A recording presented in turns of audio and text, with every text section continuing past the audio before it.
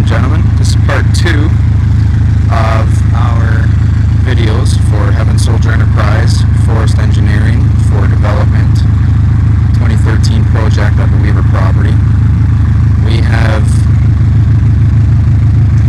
made a video yesterday of our Solutions Commissioner, Ozzy. He was running the cable skidder, doing some serious work in the rain. We have sunshine today, finally.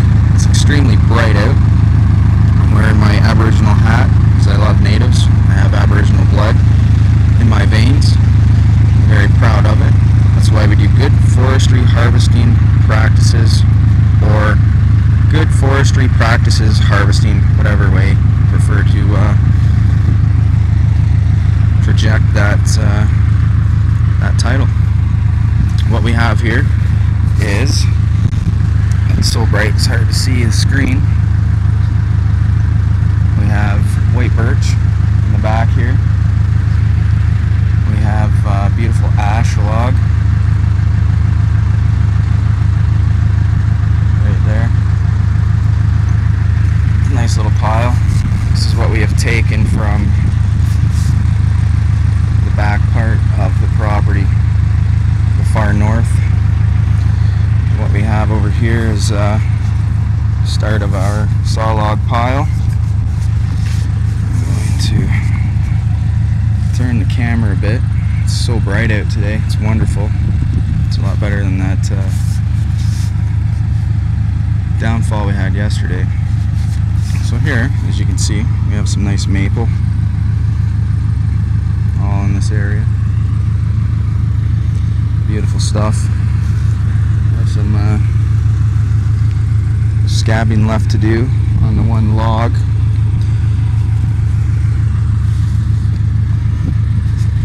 Now, scabbing is, you take a log,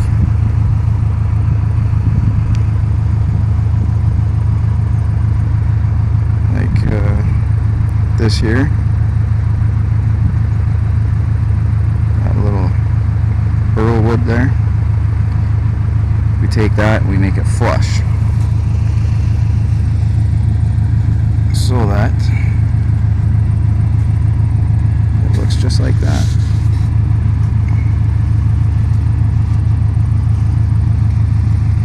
Right there. That way when you put it on the mill or on the truck and you transport it to the mill, it all fits together like a nice puzzle. Here we have a saw log. Whoops.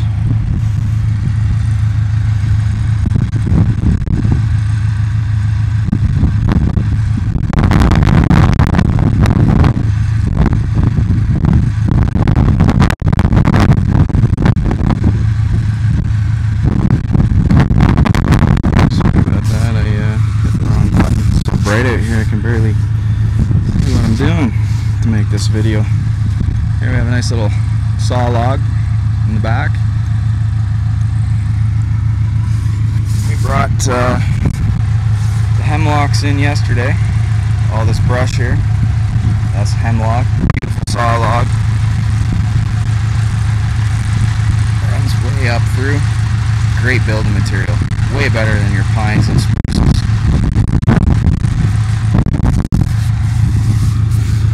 It's classified as semi-hardwood, where your pine and spruce is just softwood, right? Your conifers, you could classify this as pretty much deciduous. It's almost like iron. Beautiful stuff. And in the background you can hear my machines. I have the skidder and the backhoe running. These here are the leaves of your good old hemlocks. It's such a wonderful tree. I love building it. My father's shop, an apartment that he put on top of the shop, it's all built out of hemlock. Number 1.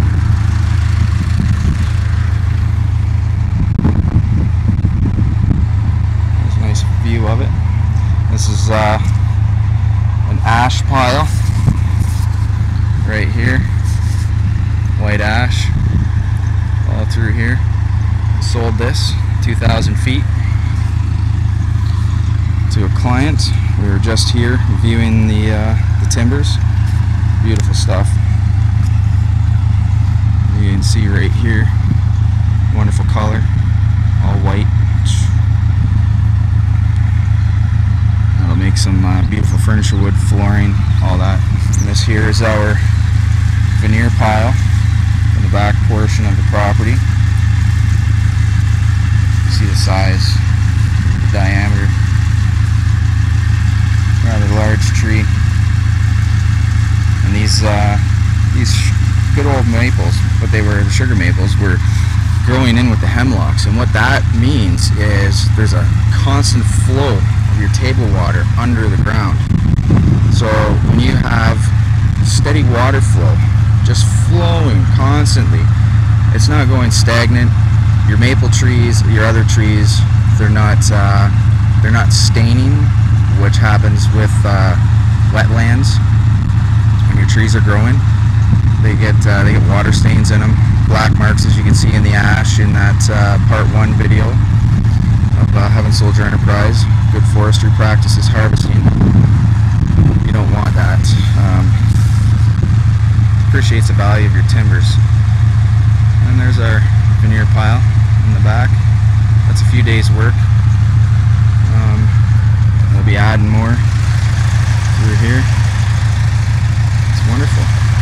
There's the backhoe. There's the skidder named Dino. Warming up, ready for work. I'll be running both machines myself today.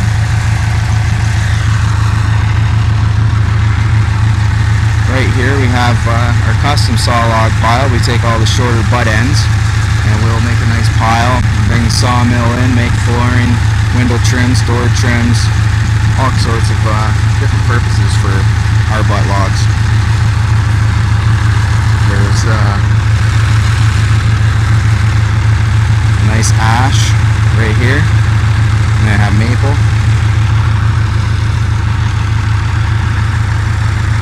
There's another ash down here, right there. White ash is wonderful wood, great to work with. Just had a gentleman highly interested, 2,000 feet. We're good to go.